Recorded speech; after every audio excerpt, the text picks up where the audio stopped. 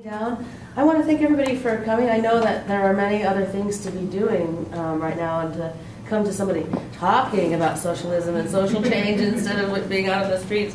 I'm super honored that you're here, and I also wanted to thank Patrick Barrett, Tatiana Alfonso, and Aicha Zaim, right?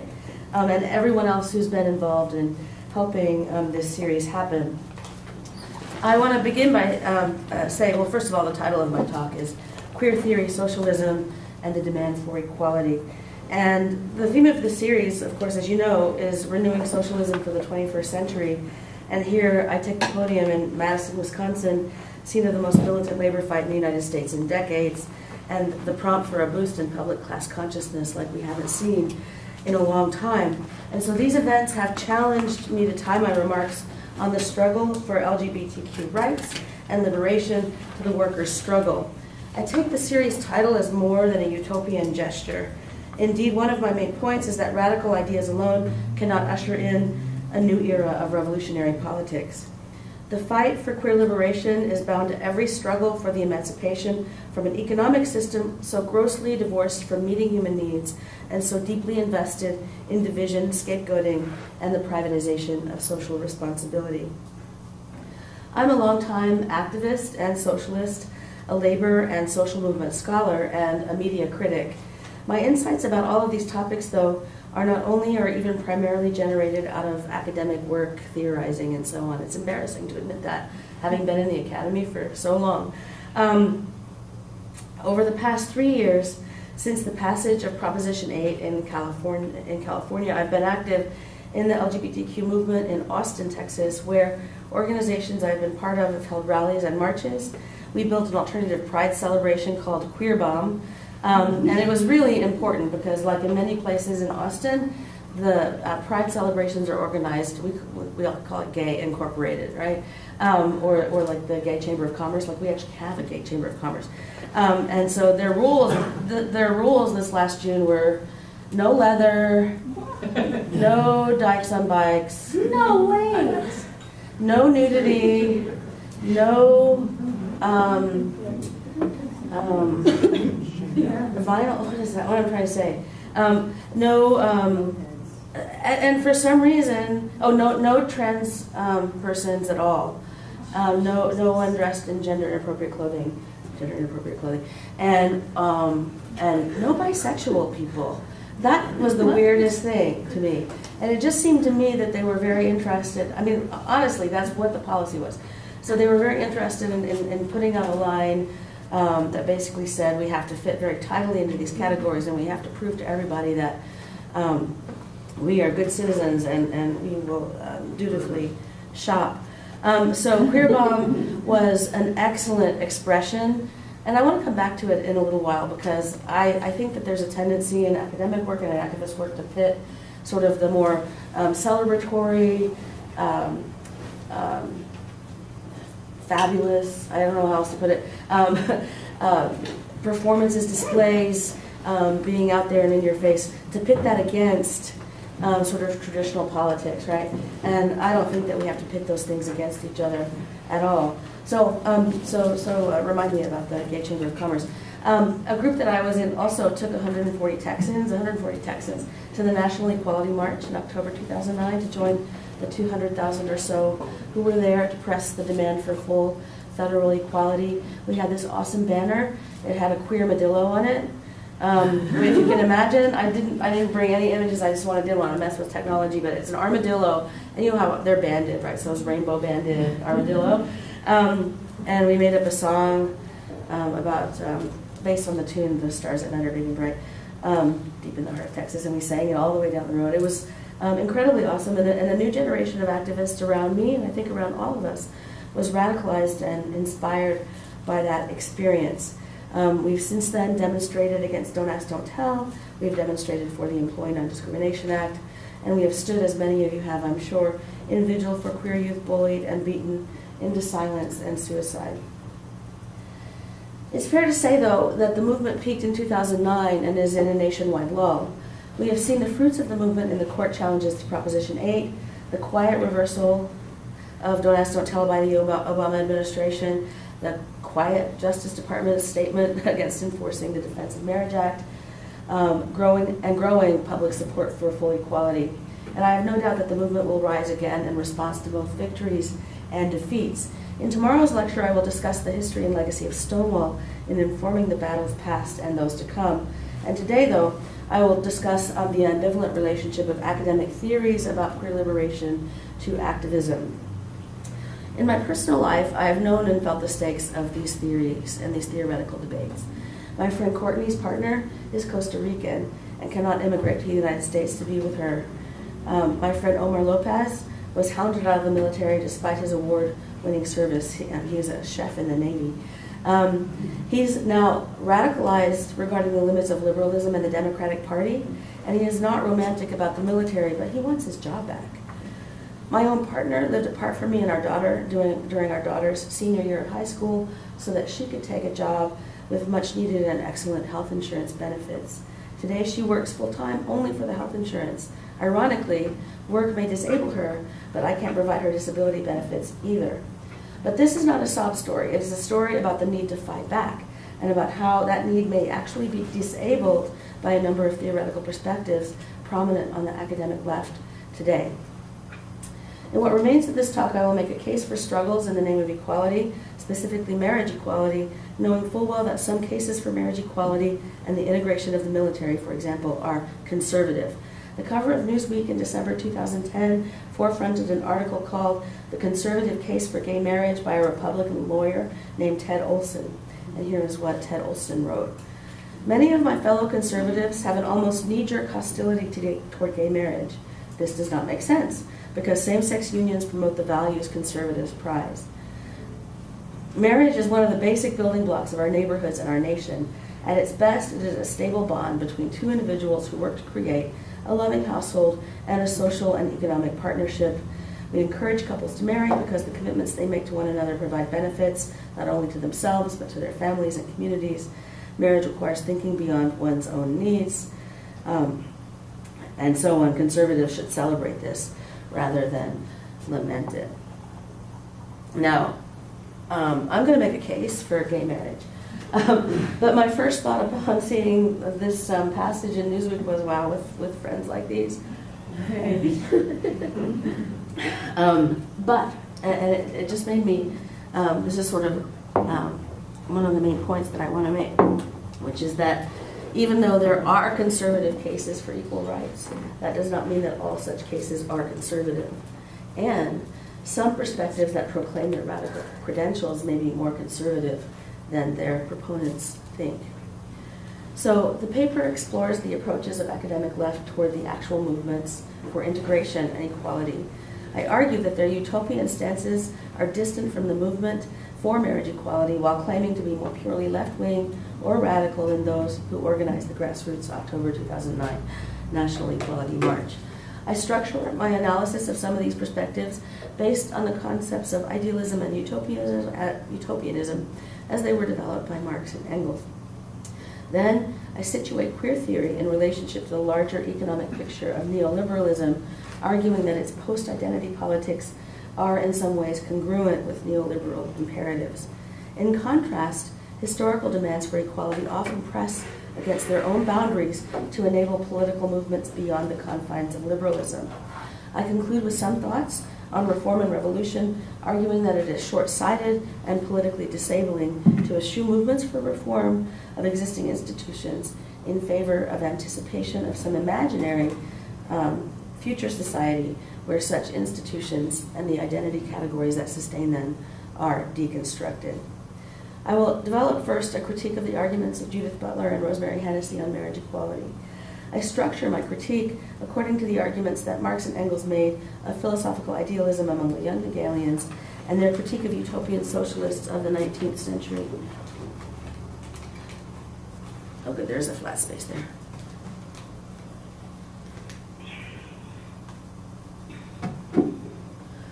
While I do not wish to negate the contributions of these theorists, I argue that Judith Butler represents an example of the problem of idealism, and Hennessy demonstrates characteristics of an unhelpful utopianism in her arguments against struggles for equality. Ultimately, I argue that their distance from reforms reveals a fundamental mistake, that of pitting reform against revolutionary aims. Judith Butler in Gender Trouble and in much of her other work has pioneered the argument that heteronormative and unstable gender and sex categories discipline subjects who are always enacting performances of gender to which there is no outside. Because her theory posits categories of thought about gender as the source of gender discipline, she cautions scholars and activists against articulating demands within the regulation of desire and kinship by the state. Marriage, she argues, is bound up with this regulation and with a constraining liberal imaginary. For example, in Bodies That Matter, she promotes, and I quote, the politicization of abjection, end quote, and asserts that the political aspects of abjection could assist in, quote, a radical resignification of the symbolic domain, deviating the citational chain toward a more possible future to expand the very meaning of what counts as a valued and valuable body in the world. Butler refers to abjection as an enabling disruption that could offer the occasion for a radical rearticulation of the symbolic horizon in which bodies come to matter at all. And again, a lot of that is quoting her. Thus, for Butler, resistance to the gendered order on this theory does not involve collective mobilization in demand of recognition or redistribution, but rather the giving of new meaning to those persons and experiences previously unvalued. Next to this project, gay marriage appears to be a conservative demand. In an interview with the International Journal of Sexuality and Gender Studies, Butler stated, "I am dismayed by the fact that so many national gay organizations have taken the right to marry to be the most important item for the gay political agenda. Of course, I am opposed to the homophobic discourses that oppose gay marriage, but I am equally opposed to ceding the national political agenda to the marriage issue. In the first instance, the pro-marriage agenda prescribes long-term monogamous pairs, and this breaks alliance with single people." This is kind of important. Hang on a second. That people who are pro-marriage break alliance with single people and with alternative forms of kinship. It seems to me, and I'm quoting Butler at some length, to be a move away from a focus on AIDS. I object to the notion that having marital status is important for health benefits, since what we are saying with this argument is that those who are outside the traditional couple form are not worthy of health benefits. I believe we would not be so quick as a community to engage in this demonization if the specter of the decoupled individual with multiple partners were not unconsciously or consciously held to be the cause of AIDS. In other words, we leave the most vulnerable people behind in this current effort to make ourselves over as married couples. That's all, Butler. I apologize. I was a pariah on the airplane today. All right. So, coming out of that passage from Butler, it is not clear to me how winning some rights for some people necessarily leaves others behind, and especially those among the most vulnerable. But in an interview in Monthly Review, Butler said, "If marriage exists, homosexual marriage should also exist. However, we must question the norm of the monogamous couple, imagine more radical forms of kinship, reject the conservative effect of marriage as a regime of normalization that renders other forms of intimacy and kinship abnormal and pathological. We do not need a movement that does not win rights of some people. We do not need a movement that wins rights of some people over others. Here and elsewhere, Butler rejects the goal of reforms benefiting any particular group or subgroup."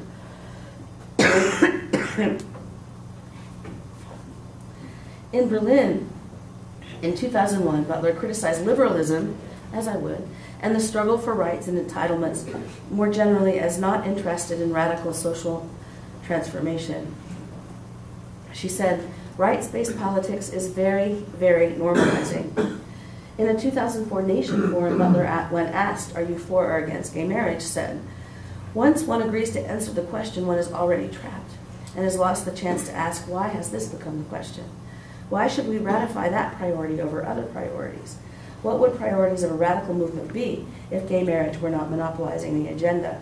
Thousands of gay people forget their prior hopes for social movement that exceeds this demand for one legal right. They do not consider what social forms of kinship they are delegitimizing along the way." End quote. I would ask, now, who is the they in that sentence? It seems to be a thoughtless, ignorant mass of gay people who have forgotten that they ever wanted more. The elitism of Butler's view is apparent elsewhere when she states that her lover is more Marxist, and which led me to write in my margin, and really who wouldn't be, than I, and threatens divorce if I try to marry her. So there's this kind of refrain of more radical than thou because I'm rejecting reforms within liberalism. Other queer theorists adopt similar arguments against the demand for equality. Lauren Berlant and Michael Warner, for example, argue that marriage demands try to regulate non-standard intimacies into heteronormative logics and lead queers to settle for the system as it exists. In Trouble with Normal, Warner labels the demand for marriage complicit with the policing of the heteronormative social order. For Warner, the battle to be fought is not against capitalism or the state or unjust laws, but against the dominion of normal. After this review, I'm left asking, does accruing one type of recognition foreclose on others? How effective a political strategy is the symbolic assault on normalcy, and for whom? And does it matter that today this demand emerges from a militant grassroots, the marriage demand, rather than being the polite request of a professional, conservative LGBT organization like the Human Rights Campaign? In my view, it takes a Marxist analysis to understand how radical the demand for equality in capitalism today can be. Now, Rosemary Hennessy is also a Marxist, and in her book, Profit and Pleasure, she emphasizes the role of homophobia and heteronormativity in buttressing the overall capitalist project of privatizing social responsibility. She is critical of Butler, rejecting the idea that the complexity of performed iterations of gender could be radical. Instead, she sees Butler's project as one in line with the proliferation of differences necessary to consumer culture. Hennessy criticizes postmodern avant-gardism that sees desire as the motor of transformation and excess as the source of human agency, and up until that point I'm kind of on the same page. However, she rejects marriage equality as a demand, arguing that this demand rehearses the anxieties and insecurities of the gendered social order and upholds the privatization of social responsibility and the oppression of women. Her alternative is a politics of what she calls disidentification with gendered and kinship norms and the cultivation of what she calls revolutionary love, which sounds great. She writes, and I quote, "Disidentification is the practice of working on and unlearning the identities we take for granted, denaturalizing and uprooting them. The disidentifying subject expresses outlaw needs that are affective, cultural, and ideological. The narrow resentment of ideology politics is replaced with a monstrous collective opposition of all capitalism's disenfranchised subjects." Now, while Hennessy's argument is closer to my position in her argument that we cannot get rid of existing categories of gender, while while capitalism remains intact, I believe that her argument is undialectical because it does not recognize how struggles for inclusion themselves bring challenges to capitalism and its ideological rationalizations. In addition, I believe that Hennessy's call for disidentification is unclear in its operationalization. What does it look like to unlearn in symbolic space outside of struggle? I suspect that academic work is the proposed answer, but capitalism cannot be undone by ideas. In short, I believe that the critique of demands for liberal reforms is disabling of our ability to think and act clearly against the imperatives of capitalism. Scholars who claim to be more radical than thou by virtue of refusing concrete rights in the here and now generally exhibit three political and philosophical flaws in their arguments: elitism, as noted already, idealism, and utopianism. Which brings me to a more systematic and less snarky Marxist critique of these philosophers. I have to say some of my snarkiness, and I'm not a very snarky person. I'm usually a very earnest person.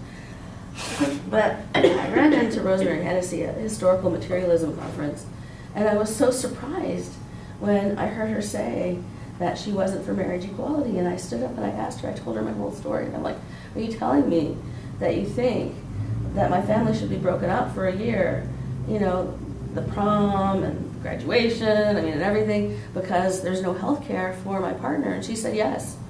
And I'm like, oh God. So that's her. Anyway, but there is a theoretical critique beyond my own affront. So, and it comes from Marxism. Marx was a consistent critic of the idealism of Hegelians, as many of you probably know. In the preface to the German ideology, he described the arguments of the Hegelians, the young Hegelians.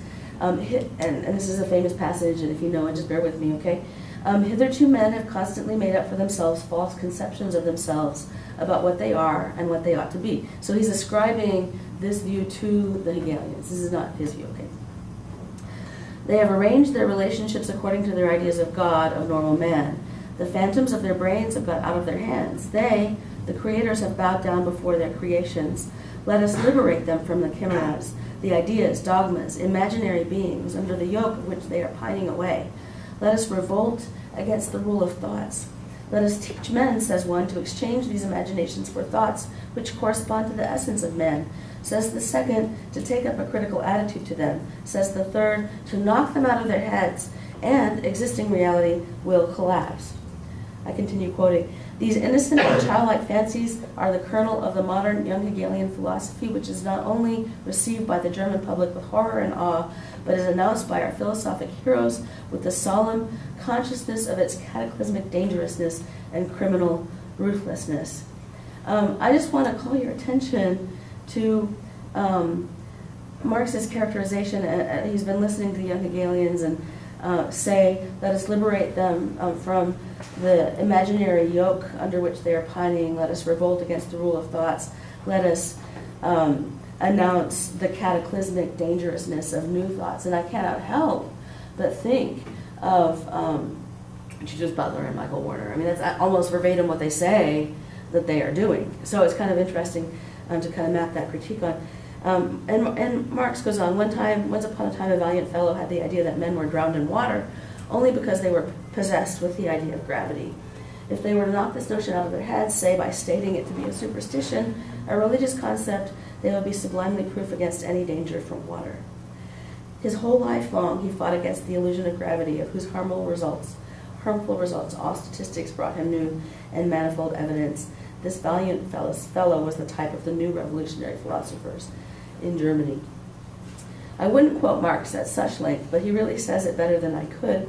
I recognize the impulse to revolt against the rule of thoughts announced with solemn consciousness of its cataclysmic, it's hard to say, especially when I have a quote, cataclysmic dangerousness and criminal ruthlessness in both Butler and, to a lesser degree, Hennessy. We might also apply, likewise, Engels' critique of the utopian socialists to the work that I'm considering here. Hennessy, for example, wants to leap over the struggle for for reforms within the existing system and refusing to settle for what can be done in the system as it presently exists. The idea of holding tightly to revolutionary love, an idea which I resonate with, is reminiscent of Saint-Simon, about whom Engels wrote, the solution of the social problems which as yet lay hidden in undeveloped economic conditions, the utopians attempted to evolve out of the human brain. Society presented nothing but wrongs. To remove these was the task of reason. It was necessary then to discover a new and more perfect system of social order and to impose this upon society from without by propaganda, and wherever it was possible by the example of model experiments. These new social systems were foredoomed as utopian. The more completely they were worked out in detail, the more they could not avoid drifting off into pure fantasies. I should say that in spite of this critique, Engels was also quite appreciative of the utopian socialists in terms of articulating a critique of capitalism that had not yet been fully formed, but their faith in sort of model performative experiences and the intervention in the system of ideas, he found that to be foredoomed, as he says. So he concluded that socialism, if it were to be workable, needed to be put on a real basis. What this means is that one cannot conjure up a new society, but rather must work within and against the one that exists in the service of a future socialist society. As an activist and a socialist, of course, I am skeptical about the bourgeois nuclear family. Along with Marx and Engels, I adhere to an analysis of class society in which the first class society spelled the historic defeat of women, in which the gendered segregation of labor enabled the capitalist class eventually to divide and conquer and to displace responsibility for the well-being of society onto women, mostly in the private home. In an article on queer theory and family values, however, I also have argued that many tenets of queer theory participate in the logic of that privatization, which is also core to the economics of neoliberalism, the utopia of global capitalism. Like the kitchen debates of the Nixon era, y'all know what it was? Kitchen debates? So what, somebody older than most of the students here, 1969 or something like that, basically invited Khrushchev and Russians over to see how great America was, and the sign of how great America was the vast array of appliances and homemaking tools that American women had access to. And so this visit actually came to be known as the kitchen debate, and this display of sort of American affluence during the Cold War as, this is why your system is going to fail, because women have dishwashers. But I'm making an argument about the logic of this in terms of its politics of display and performance. It's weird to quote oneself. Queer theory, like family values rhetoric, discredits collective political responses to social problems in favor of ludic or playful textualist strategies. It proposes utopian experiments in intimate fulfillment akin to the 1950s suburban ideal in lieu of a collective political struggle. Paraphrasing Nixon, to us, diversity, the right to choose, is everything. Now, the social relations of globalizing capitalism have required the relentless privatization of social responsibility, from development discourse in which debtor countries become private agents in the world market, to personal life, where private families produce citizen subjects for the market. The privatization of social responsibility is an ideological and material maneuver, but the fight for reforms toward more livable lives is part and parcel of a program that assumes that revolution against neoliberalism cannot happen by thinking differently. Challenging heterosexist neoliberal norms, ironically, begins at home. David Harvey, I hear you've heard from him lately, and that's rather intimidating, argues that neoliberalism, and I quote, proposes that human well-being can best be advanced by liberating individual entrepreneurial freedoms and skills within an institutional framework characterized by strong private property rights, free markets, and free trade. The role of the state is to create and preserve an institutional framework appropriate to such practices. The state has to guarantee, for example, the quality and integrity of money. It must also set up those military, defense, police, and legal structures and functions required to secure private property rights and to guarantee by force, if need be,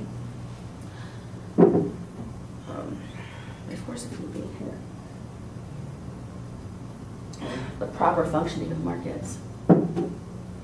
Deregulation, privatization, and withdrawal of the state from many areas of social provision have been all too common. Almost all states have embraced some version of neoliberal theory and practices. Neoliberalism entails creative destruction, not only of prior institutional frameworks and powers, but also divisions of labor, social relations, welfare provisions, technological mixes, ways of life and thought, reproductive activities, attachments to the land, and habits of the heart. This is all Harvey. Again, so it's very important. Social relations, ways of life and thought, reproductive activities, attachments to the land, and habits of the heart. Thus, neoliberalism is a utopian project with the political effect of reestablishing capital accumulation and power of economic elites. As in the present assault on public workers, planning and control are defined as an attack on freedom. This stance against state intervention and reform is disabling to the anti-capitalist left, whereas liberalism depended on integration into existing institutions as a mode of control. Neoliberalism flourishes through difference, especially difference expressed in the symbolic domain. Contrary to a project that seeks justice, neoliberalism stands for anarchic freedom of the marketplace. There's a parallel between the rise of neoliberalism and the celebration of what are sometimes called new social movements. Harvey writes, "The effect of such movements has been to shift the terrain of political organization away from traditional political parties and labor organizing into a less focused political dynamic of social movements across the whole spectrum of civil society. What such movements lose in focus, they gain in terms of direct relevance to particular issues and constituencies. They draw strength from being embedded in the nitty-gritty of daily life and struggle, but in so doing, this is the point, they often find it hard to extract themselves from the local and the particular to understand the macro politics of what neoliberal accumulation by dispossession and its relation to the restoration of class power was and remains all about." So I maintain that postmodernism, in many of its iterations, stands in an analogous relationship to neoliberalism in its resignation to the commodification of everything. For example, Lyotard in his work Libidinal Economy, which I think is very interestingly titled In the Wake of Queer Theory, as described by Perry Anderson, who says, Lyotard in this book went a step further to unmask the desire named Marx. A complete transcription was needed of the political into the libidinal economy that would not shrink from the truth that exploitation itself was typically lived as erotic enjoyment, masochistic or hysterical delectation, I love that word, in the destruction of physical health in mines and factories, or disintegration of personal identity in anonymous slums. Capital was desired by those it dominated then as now. Revolt against it came only when the pleasures it yielded became untenable and there was an abrupt shift to new outlets. But these had nothing to do with the traditional sanctimonies of the left. Just as there was no alienation involved in popular investment in capital, so in disinvestment there is no libidinal dignity, nor libidinal liberty, nor libidinal fraternity, just the quest for new affective intensities. Again, I know I've been quoting people at length, but I mean, I hope that you're hearing the linguistic resonance and the parallels among these ways of thinking. The quest for affective intensities as a mode of resistance is also quite characteristic of queer theory. So let's return to the discussion about the queer critique of the demand for marriage equality and also about the integration of the military. Like the utopian socialist, Paczewski criticized fetishization of bodies and pleasures and consumption in capitalism, but proposes a mental schema in response, one that promotes disidentification with heteronormative institutions as political practice. Like the idealist criticized by Marx, Butler seeks to knock ideas out of people's heads as a kind of political program. These ideas get expressed practically in political critiques of movements for equality.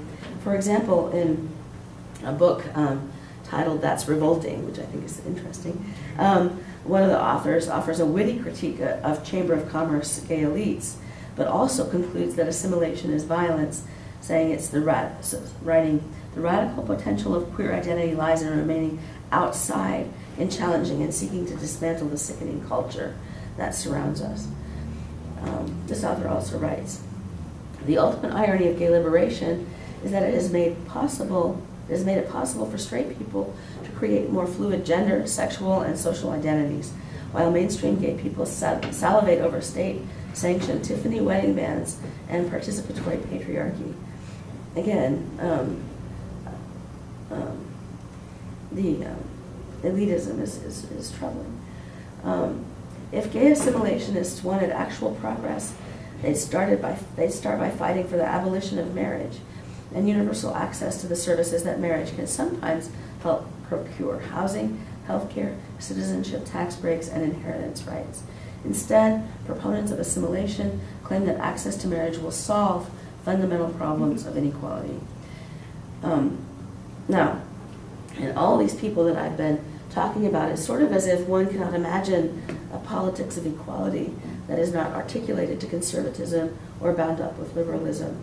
And what I want to pose is that there is a third way, and not shockingly, it has to do with linking the struggle for equality to politics that challenges the capitalist system. So what we need is a socialist critique of marriage and the family, plus the defense of integration into institutions that address working class gay and lesbian people.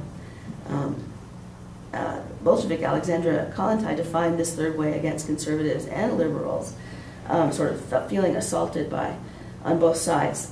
And she wrote, "The conservatively inclined part of mankind argues that we should return to the happy times of the past and we should reestablish the old foundations of the family and strengthen the well-tried norms of sexual morality."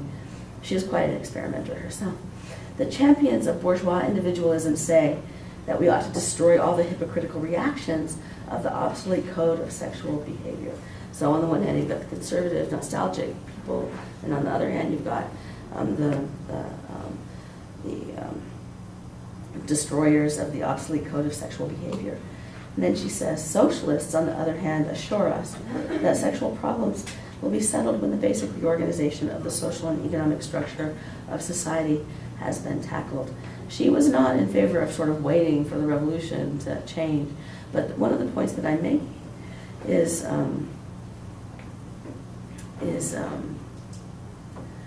that we can recognize, as Engels pointed out, that gay oppression is part and parcel of capitalism, and the introduction of socialist politics to the LGBT movement offers a way to tie queer liberation to class politics beyond a matter of simple reciprocal solidarity or descriptive intersectionality, which dominate much academic writing right now on queer identity politics and class.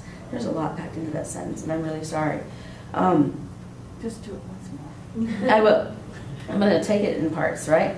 So basically, right now, we need to connect the politics of gay liberation to class politics. And there are a couple of ways in which that happens. One is in terms of reciprocal solidarity, which is great. For example, a gay teacher I'm going to talk about tomorrow in Madison, recognizing that her union had supported her rights and had won her grievances and had protected her, and therefore as a lesbian she's going to go and support the union. So that's reciprocal solidarity, and that's awesome. Another way that this gets talked about is in terms of intersectionality, right? That it's just race, class, gender, sex, right? And that things are just kind of put together, and oh, we haven't talked about class enough, right? And that I think that even though I would welcome people attending to class, and certainly welcome solidaristic demonstrations, I think we have to have a theoretical analysis that ties sexuality in the family to the critique of capitalism. And so I was just reading the most recent issue, or a recent issue of Sexualities, which is a special issue, arguing simply that class matters to sexuality and sexuality matters to class. What is missing is an explanatory theory that does not merely gesture toward inclusion of oppressions in a categorical list. Marxist theory allows us to see how to inflect democratic demands in a radical, class-based way.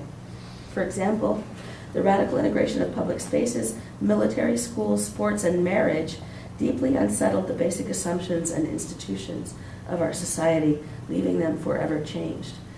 I have been influenced by Zillah Eisenstein, even though I disagree with her in the end, but she makes this argument in The Radical Future of Liberal Feminism about how demands for an oppressed collective's inclusion in liberal society is always paradoxical. Because on the one hand, you're recognizing, you're allegedly sort of affirming the state of things as worth being included in, but at the same time, you are recognizing structural inequality and collective oppression and exploitation. And so those two things are very explosive when you put them together. And she said that demands for an oppressed collective's inclusion in liberal society often stretch the limits of liberalism and point the way forward to something more radical that will burst out of this contradiction of seeking equality inside of a liberal framework. So I'm coming near a conclusion, and I'm sorry, I'm talking a little bit longer than I thought I would, but to abstain from these struggles, I would suggest, is like refusing to participate in the freedom rides or sit-ins because demands for inclusion are conservative. Contrary to this point of view, I insist that it is not more radical to think beyond the logic of inclusion. Rather, it is elitist and abstract. The more radical than now postmodern condemnations of movements for equality make one final mistake, that of pitting reform against revolution. Rosa Luxemburg in Reform or Revolution excoriates Edward Bernstein for his idea of evolutionary socialism that could arrive out of piecemeal reform. However, she also argues quite clearly that one cannot jettison reform in the achievement of revolution. The relationship between these two is dialectical, not oppositional. And she wrote, reform and revolution are not different methods of historic development. They cannot be picked out from the counter of history among different factors in the development of class society, as if one were choosing hot or cold sausages. I love that. She actually wrote that. And she's writing theoretical polemics, hot or cold sausages. These different factors condition and complement each other. Thus, Luxemburg argues that it is contrary to history to pit revolution and reform against each other. Political transformation requires both, and we can't leap over the on-the-ground social movements for reforms. So, in conclusion, summing up, queer theory approaches to equality struggles are idealist and utopian, raising the question, what does it take to knock ideas out of people's heads? I put it to you that the answer to this question has echoed in the rotunda of your state capitol. People's ideas, including Islamophobic, anti-union, and homophobic ideas, shift in struggle. Disidentification and performativity are inadequate responses that ironically mimic the logic of neoliberalism and fundamentally mistake the relationship between reform and revolution. Sherry Wolf in Sexuality and Socialism writes, gay marriage is a reform. Like all reforms under capitalism, it leaves the structure of the system intact while alleviating a grievance, in this case the denial of both material benefits and the desire to have LGBT relationships acknowledged as equal to those of heterosexuals. Like the demand for unionization, under which the terms of workers' exploitation are renegotiated, equal marriage would end some discrimination without eliminating oppression altogether. And so I say this expectation that all movements for reform must meet somehow a standard of eliminating all oppression is completely unreasonable, and that the left must stand unapologetically in defense of the right to same-sex marriage, as with mixed-race marriage. One often finds that in winning inclusion in institutions as they exist means that those institutions and popular consciousness around them will never be the same. Perry Anderson put this problem in an interesting way. Rather than envision freedom as if capitalism were not reality, we must grasp, this is his words, but it's really interesting, we must grasp the possibility of freedom from the realm of necessity. Struggling for rights and for the material benefits that come with them is the foundation of the struggle for broader freedoms and justice. Of course, a world without borders and exclusions and universal health care are better, and of course, ending imperialist war is better than integrating the military. But in our actually existing world, we must stand with those whose lives would become more livable if those goals were to be achieved. Many Marxists might agree with social theorist Jody Dean's description of democracy as it exists as a knot of hope and despair. I just reread this the other day.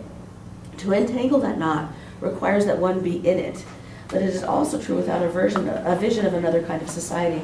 The will to work that stubborn, grimy knot from the inside may languish. So I will end by quoting Frederick Engels from On the Origins of the Family, Private Property and the State, describing what he conjectures the family or intimate life would be after the overthrow of capitalism. What we can now conjecture about the way in which sexual relations will be ordered is mainly of a negative character, limited for the most part to what will disappear. But what will there be new? That will be answered when a new generation has grown up, a generation of men who never in their lives have known what it is to buy a woman's surrender with money or any social instrument of power, a generation of women who have never known what it is to give themselves to a man from any other considerations than real love, or refuse to give themselves to their lover from fear of the economic consequences. When these people are in the world, they will care precious little what anybody today thinks they ought to do. They will make their own practice and their corresponding public opinion about the practice of each individual, and that will be the end of it. Thank you.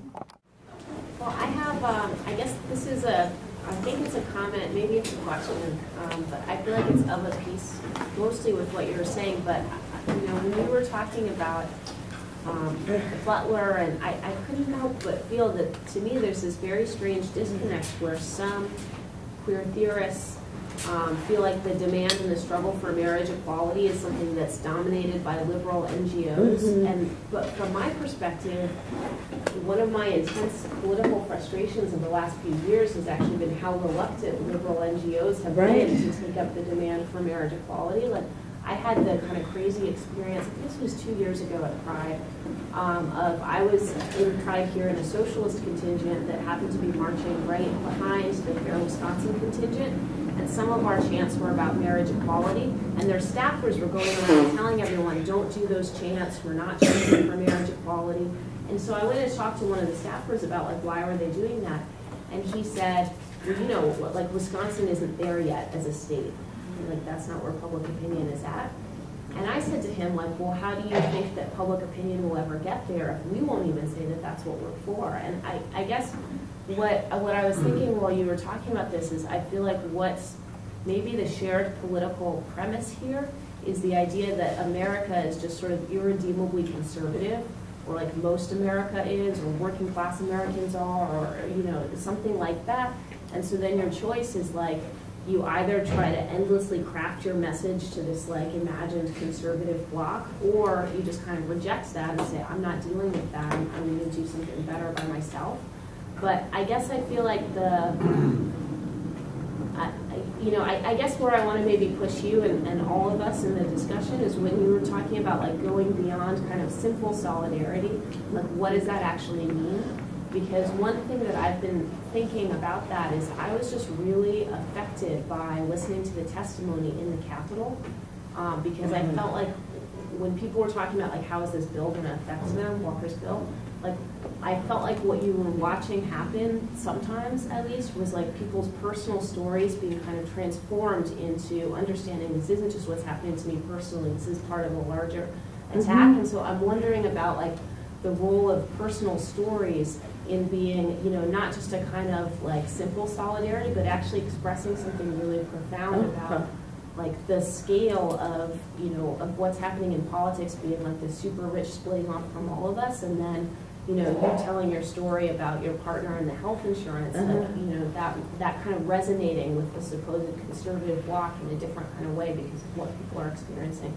So I don't know if that comment made a lot of sense, but that was in my head. Hopefully, people don't expect me to answer it. Answer each other, Eric. My comment was not everything's connected to everything, but it isn't a response directly to what Elizabeth was saying. Let me add it to the soup for the moment. It has to do with the utopian moment. And as you may know, the moniker I used to describe my grappling with this problem of socialism is real utopia. Meant to be an oxymoron, of course, but to take seriously the utopian part, not to just make a joke. I'm not saying you were making a joke, but the real utopia is not meant to be just a puzzle. Even Marx, in the course of his life, became more friendly to what in his early years he called little experiments that would never amount to anything. His view in his famous inaugural address to the International about worker cooperatives were that these were giant experiments that showed the possibility that workers could actually do things on their own, but that they would hit limits that they couldn't transcend. Right? And so it's true, the early utopian socialists weren't attentive to this problem of limits, and that was a problem. But the models which they attempt to build, and the attempt to build alternatives in the here and now, to demonstrate in a prefigurative way the reality of alternatives, I think has to be part of our conception of strategy. It's a little different from reformism, although it has a kindred relation. And that's actually the place where I think sexuality issues and LGBT movements and so forth actually do have a really distinctive thing to do. That is, they are building alternative relations in the spaces possible in the existing world. And if the egalitarian premise of full inclusion and equal access of all people to the social and material conditions to live flourishing lives is actually taken seriously, it is inherently anti-capitalist. Yeah. I mean, a truly egalitarian marriage program is an anti-capitalist one, because the egalitarianism that's being represented by it means an egalitarianism of people's capacity to live a flourishing life, and capitalism blocks that. So it's not just that I don't think you can jump over it. I think it's part of the process of moving beyond the present. Even if the fantasy jumping over is that you can't build a future without building things now. You know, it's just not how futures are.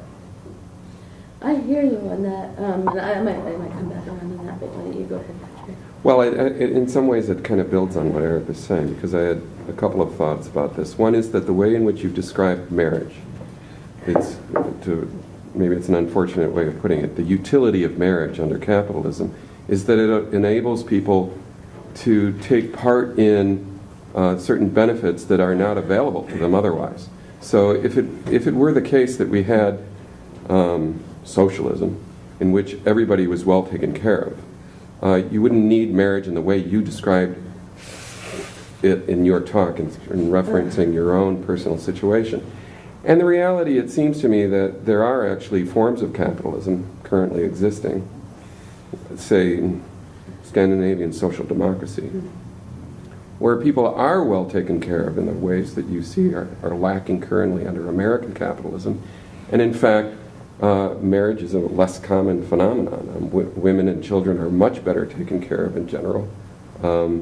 And people overall are better taken care of. And so there's less of a drive for marriage as a useful thing to meet those kinds of needs. Now, on the other hand, I'm thinking about it also building, I think, on what Eric was talking about.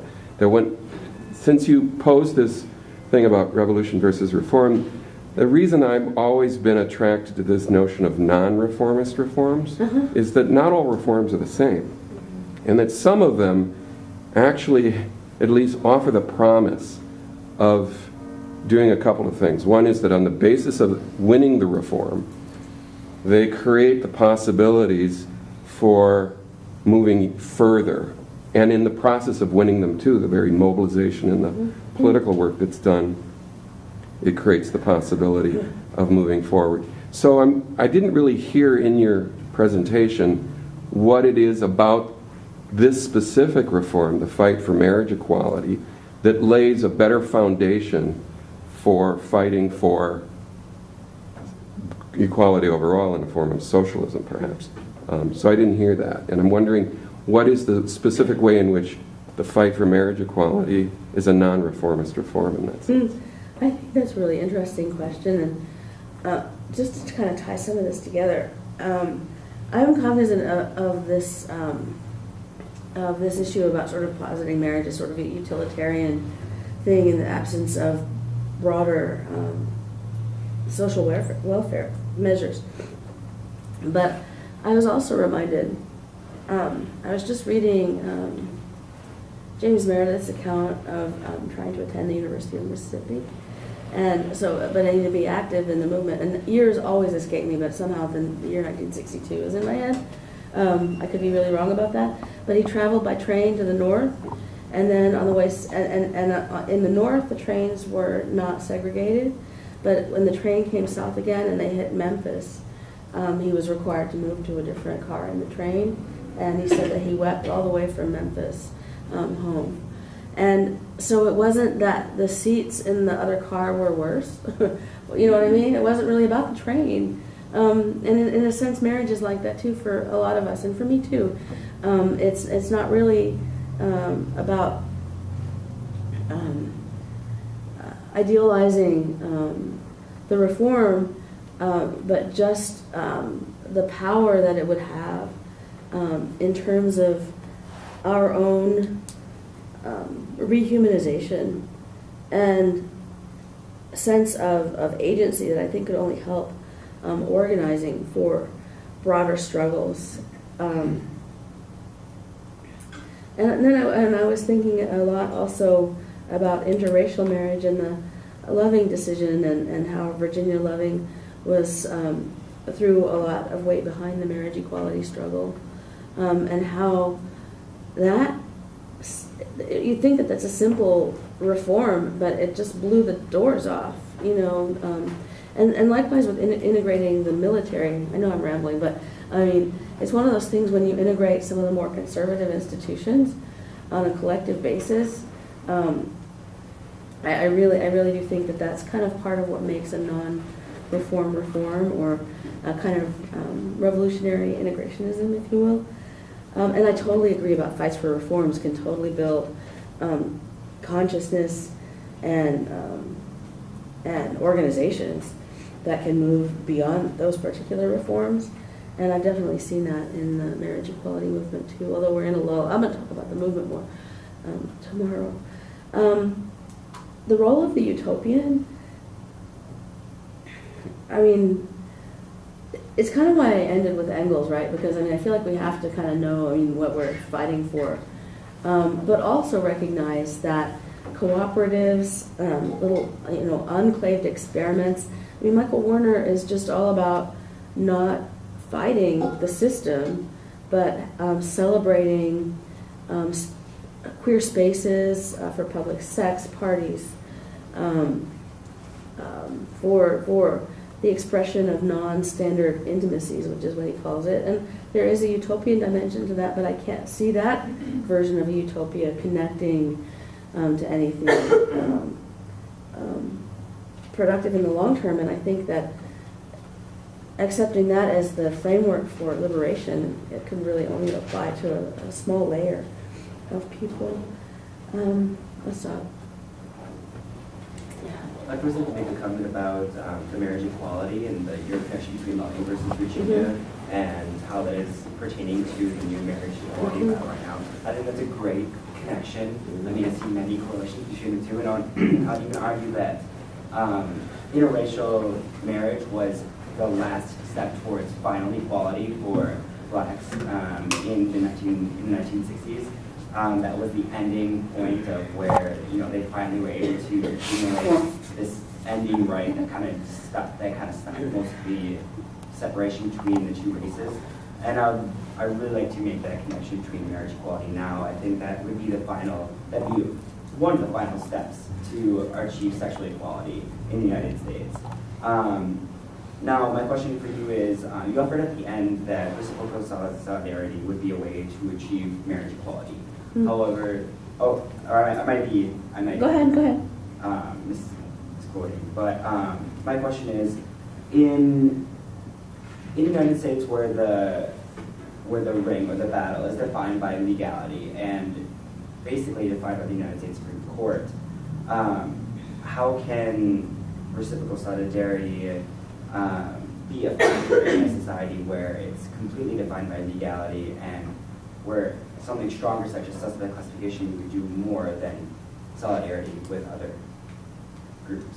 I'm not sure I entirely understand the question. My question is, for the way that I understood it was that you proposed reciprocal solidarity as a way to achieve marriage equality.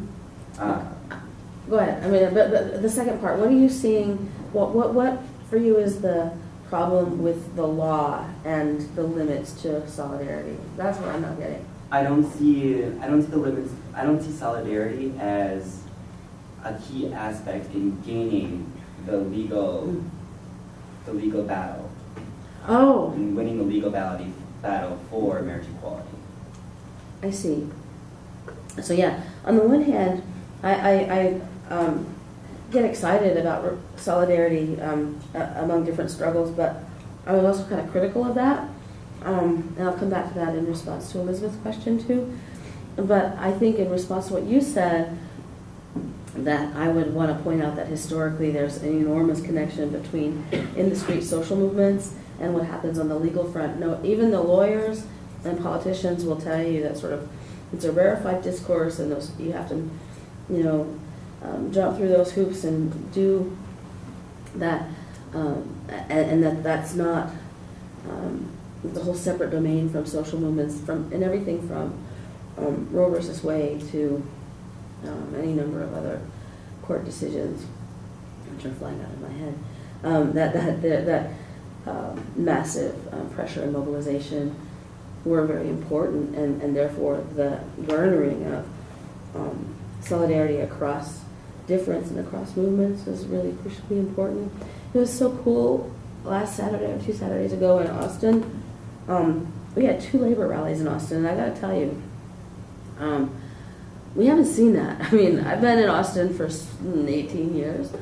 I've been to some big rallies, but on Monday night, right after, I forget which date it was, I'm terrible.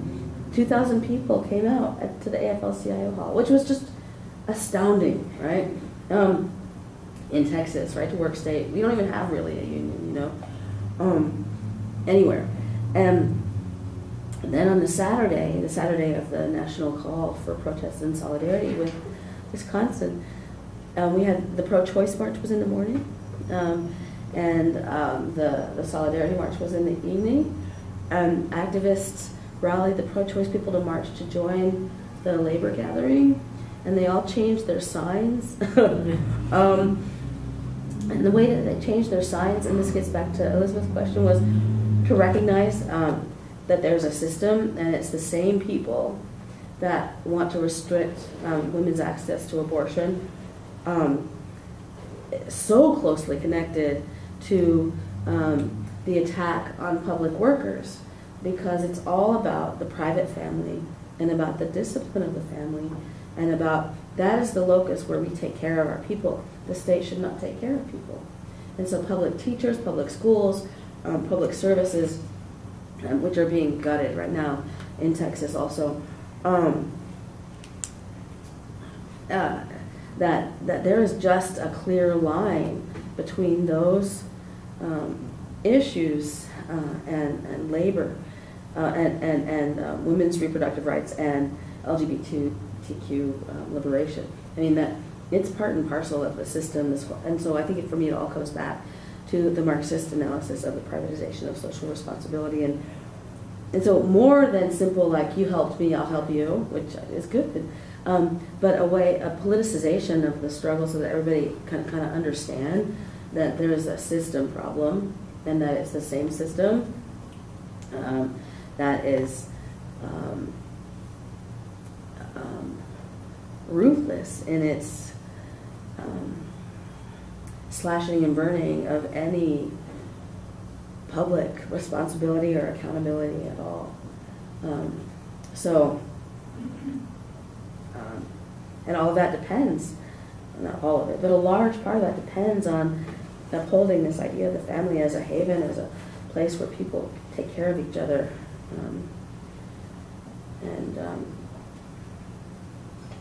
I'll talk more about that tomorrow also.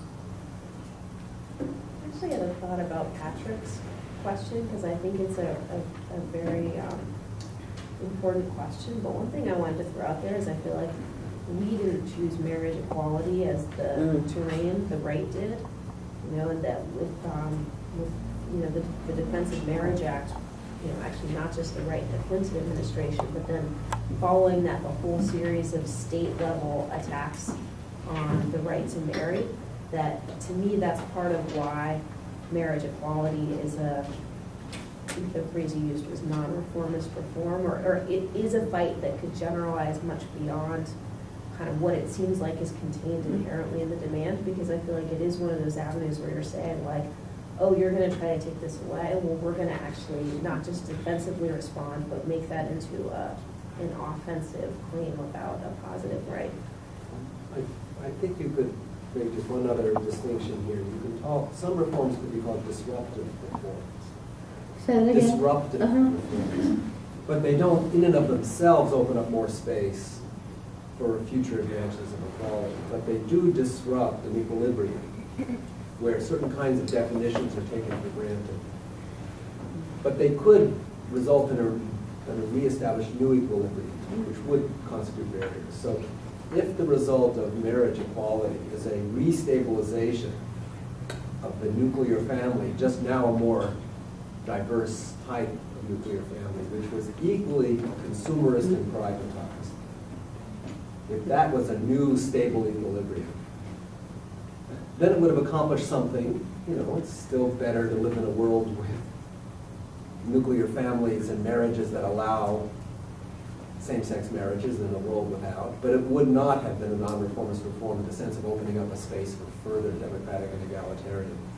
But the disruptive aspect of it, in that process of disruption, the deeper questions of equality and of equal access to the social and material conditions to live a flourishing life, of which this then is one instance, that deeper problem is in play when it isn't, where it wasn't before.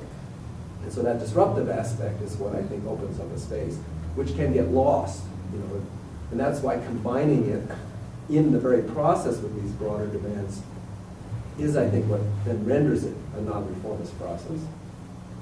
I don't know if that's clear, but... I lost you at the end. Well, it's the fact that now, while you're struggling for this, you say, what we really care about is a world in which all people have equal access to the social and material conditions to live a flourishing life. And this is one of the points of contention around that problem. That's the bigger problem, is equal access to the social and material conditions, in this case social conditions especially, to live a flourishing life. Well, it's what Dana was saying, is the way I interpret it, is that it opens the space for reflection and connecting dots, and seeing things in a broader systemic way. If it's narrowly confined to this is an end in itself and this is all we care about, and it isn't accompanied by that broader reflection and connecting of dots, then it's less transformative. It's on the extent to which the working class is driving the movement, right? I mean, anytime you disrupt sort of the norm of a private, procreative family, I mean, yeah, that's a disruptive reform, but it's not. I don't think it would turn into that sort of limiting. I mean, they're not going to. I mean, working class LGBT persons are not going to become crate and barrel shoppers by virtue of getting married. You know what I'm saying? Like the whole embrace of the kitchen debate culture is. So that vision of what family is like and what family is for, I mean, it could be articulated on a class basis in a way that would not foreclose upon its radical potential. And I'm afraid I'm having like a Frantz Fanon moment. I'm having an existentialist moment, not even a Marxist moment. I'm having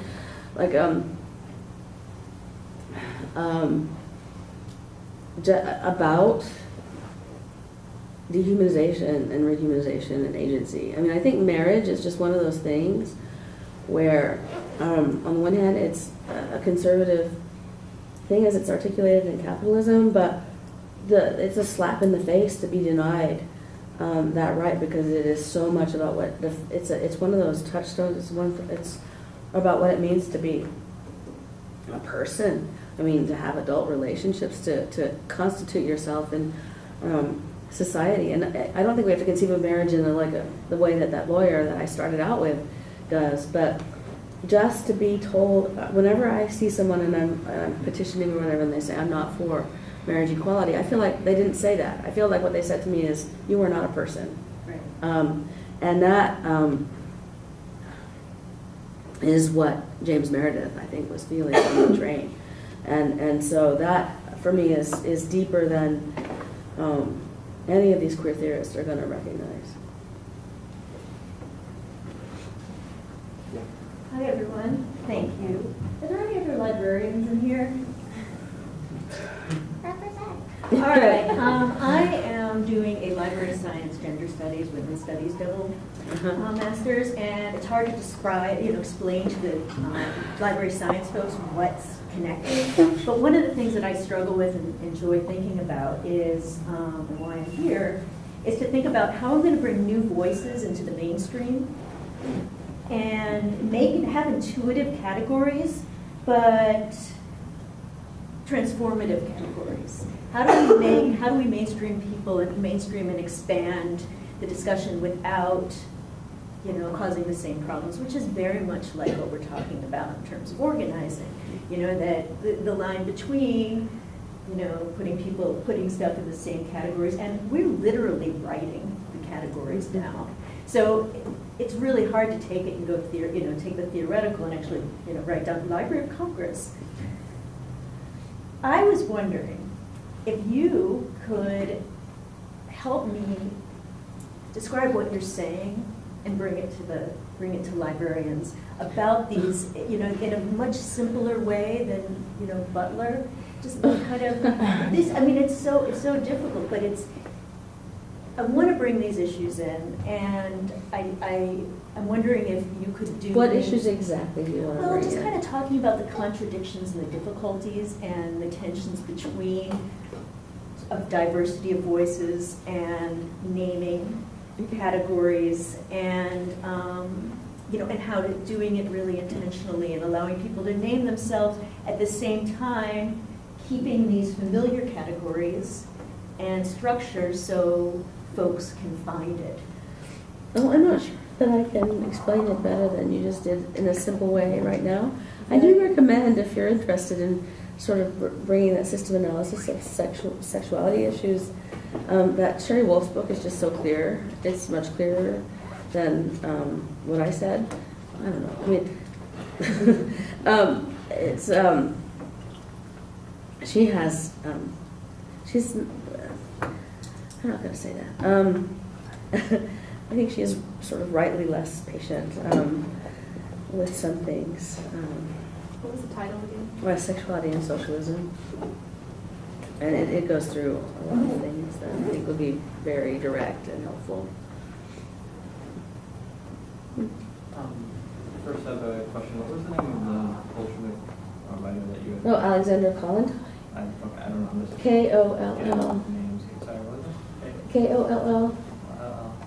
A-N-T-A-I. O-N-T-A-I. Kollontai. Sorry, K-O-L-L-A-N-T. Oh, K-O-L-L-O. Okay, Right. sorry. N-T-A-I. It's getting written on. It's one of those weird things when you start trying to spell. 500 ways to spell that. Alexander. And it being International Women's Day, and really important that she was definitely one of the biggest advocates of celebrating the day when Russian women demanding bread and peace sparked the February Revolution. I guess my larger question, I think a lot of those questions can be sort of about terminology and how we talk about these issues.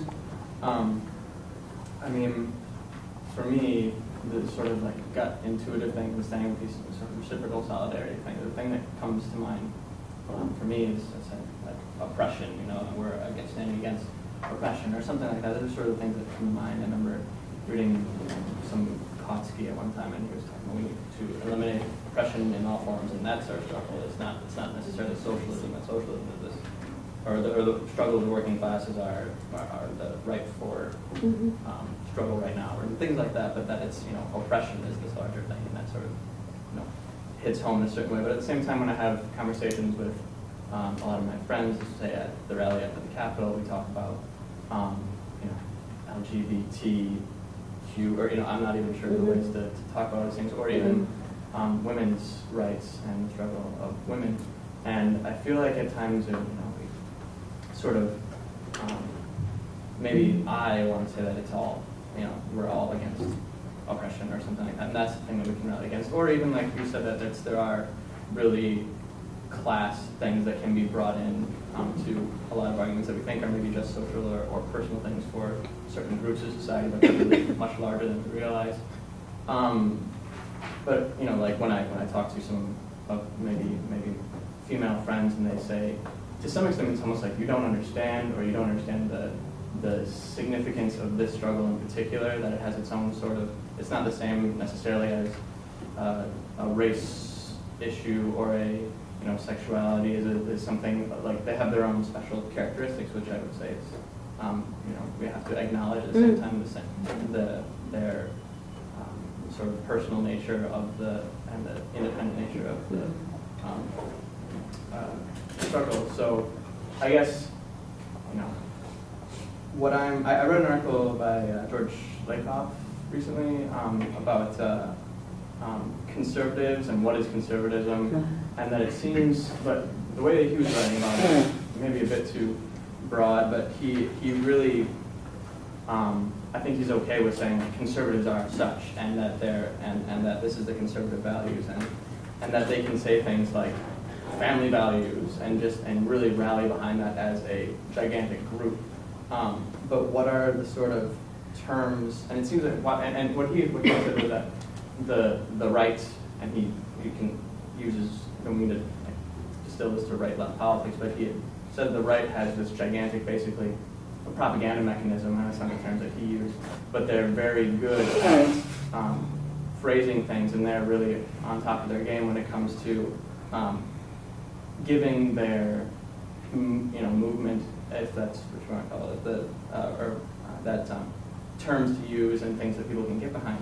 And that the left is not really doing that, or at least, if you want to say Republicans, Democrats, Republicans can do that better than Democrats to the extent that they are right and left. But anyway, I guess one question I have is that why does it seem so difficult for left to, I'm not advocating for some sort of propaganda department of the left in general or whatever, but that why is it so hard for maybe the left to create this sort of terms and to rally around things that seem sort of intuitive, whereas oppression seems sort of intuitive to me, just as maybe family values might be intuitive to a conservative or something like that. It's a big cluster of questions. I personally think that the left should make as much propaganda as it can. Of course, we're stymied by the lack of access to the platforms of the 7 major corporations that control all of the world's media. Small detail. But, what we have instead, it is remarkable after sort of Egypt and Wisconsin, and say those things together is really fun,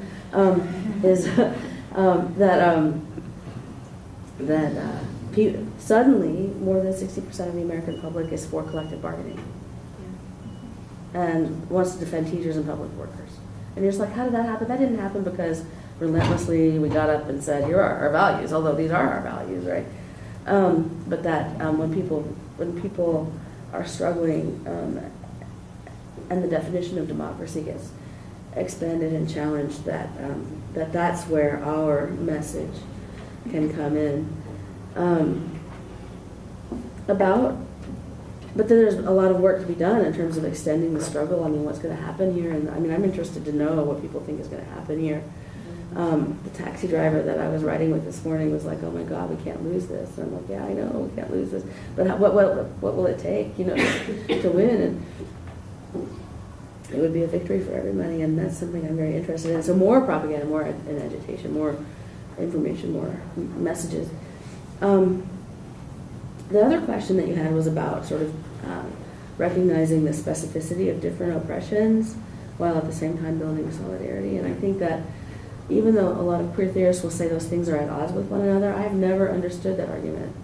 That there is no reason why a mass organization will silence or suppress or undermine any of its diversity in the making of a demand. That it seems so. Personally, I think someone has to have not struggled. Have not actually been part of a mass movement, which is what I worry about with some of the theorists. To know that you work this stuff out in practice, and if there's an issue, people will tell you. But the main point I was trying to make was that. Difference can flourish and a unity of purpose can flourish if we understand our common enemy, the structure that is basically using those divisions to divide and rule. And I think you can say it more positively too. I think really fundamentally it's the same value. It's not. That's what I was going to come back to. Really the same values. I think Lakoff is completely wrong that the right has an easier task at the level of language. It has an easier task at the level of resources. That's right. But the values, the symbolic work, the words that we use to capture core values, solidarity, democracy. So now people know what that means Equality. all of a sudden. You know, solidarity, democracy, equality, caring, you know, the social responsibility as opposed to, these are resonant ideas. Yeah. But we don't have the same kind of platform to articulate their interconnection and their presuppositions. And they're also, I think, the foundations that are the commonality between struggles around race and class and sexuality and gender and disability. I mean, all of these things, four have to do with creating a quality of access to the conditions to live a flourishing life. Right. Right. And the social and material obstacles to that. Now, the fact that it's not, that's where the deepest commonality is, more even than the nature of the enemy, because there are different, so to speak, specific enemies that are fighting against particular points of that. Even if it's a more abstract claim that they're all the same enemy. You know, the evangelicals are not the same as Citibank, even if they have connections which we can, as diagnosticians that really thought about it, say yes, they're really part of the package. But the common values, I think, are right there. I agree, but I think that we can't win on the vision. I mean, I think that in periods of quiescence, that common sense is not on our side, you know, and I think that would just not to be horribly pessimistic, but is to say that that organizing, and that makes organizing for reforms ever that much more important. I did see a bumper sticker in the parking garage yesterday. I was driving and I passed a car and it had a bumper sticker and it said, "I'm a values voter," and I'm like, oh, and I looked at it, it's like, end the wars, you know, total free healthcare now, you know, and so I thought that was exactly kind of what you were getting at. But, go ahead. What I think is really interesting is that this particular governor has used, the two of the phrases that he's used more often than not have been shared sacrifice and haves versus have-nots. I mean, so he's appealing to the sense that people have of fairness and all of that, but he's manipulating it in the most crass possible way. That's populism. I mean, all of these right-wing people appeal to democracy and freedom and all this stuff because they know that that resonates with Freedom people. more than democracy. And diversity, they've taken diversity. But freedom, the language of democracy and the language of equality are much tougher for the right to really appropriate. They do try, but they're on shaky. But only on the liberty, it's only on the liberty side of democracy, you know? Right, yeah, it's the freedom side. Like, yeah, like Chantal Mouffe, I mean, in terms of and Joe Udine, the democratic paradox, right? Like, I mean, the only reason that it's a paradox is because of capitalism, right? Because we cannot have complete liberty and equality. I mean, that would require some measure of social intervention. And there's somewhere I was going with that. It was a good comment anyway. But the whole thing around Iraq was about democracy. Yeah. And You can say that until the Middle East starts having its own Right. And suddenly people are so much less Islamophobic, you know? I mean,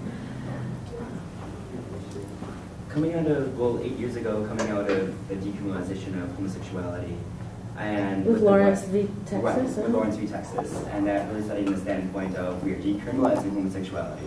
That's 4 years after DOMA was passed. Actually, no, more than that, 6 years after DOMA was passed. Mm-hmm. And with all this other gay marriage bans, this sexuality backlash against Lawrence v. Texas, how close do you think we are to achieving this marriage equality? And do you think that Perry versus Schwarzenegger has a chance of becoming the case, the Loving versus Virginia? I can't say. I mean, I think it could if there are opportunities to rebuild the struggle around it. I mean, right now the movement's pretty quiet. Again, I'll talk about that tomorrow. But I do think that there has been a tipping point already. I mean, the contradiction of exclusion it has to fall sometime, but soon, I'd like to see it sooner rather than later. Lawrence v. Texas was one of those really weird court cases where I didn't see that coming at all. You know what I'm saying? Like that's like an exception to my rule, right? Like, it just kind of happens. But I can't say about Perry v. Schwarzenegger.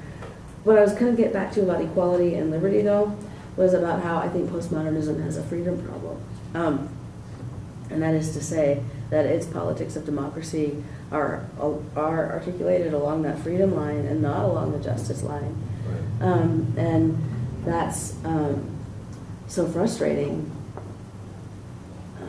And it actually then resonates, like I've said, with neoliberalism. So. Have you heard of this? This we've got to end, but I'm just curious if you've heard of this book by Joseph Schwartz, where he's a political theorist. It's really heavily. I mean, it's interesting that he's a political theorist, but he relies heavily on political economy, and he's trying to reconcile. It's mostly a critique of postmodernism, but he's trying to reconcile a politics of difference with a politics of solidarity. And that's in the title somewhere. I forget the precise title, but it's a really interesting book because it combines all of that theory and political economy with this attempt to reconcile those two. Well, it's kind of like not Judith Butler, Nancy Fraser. In Justice Interrupted, she has that sort of quadrant system where recognition and redistribution and reform and revolution are on a quadrant system, and you can have a revolutionary recognition, which is deconstruction, and revolutionary redistribution, which is socialism, and you can put deconstruction and socialism together. I mean, I don't know if I totally buy it, but yeah, but there's the proliferation of differences alongside a redistributed. What is the name of that one? Justice Interrupted. Okay. Yeah, I know, it's kind of funny, but I really enjoy that book. People are like, whoa, that's getting back to that question, like it's, who has posed the terms of the question? Like, you're silencing difference if you have a demand. No. Why? I mean, that's a frustration of mine.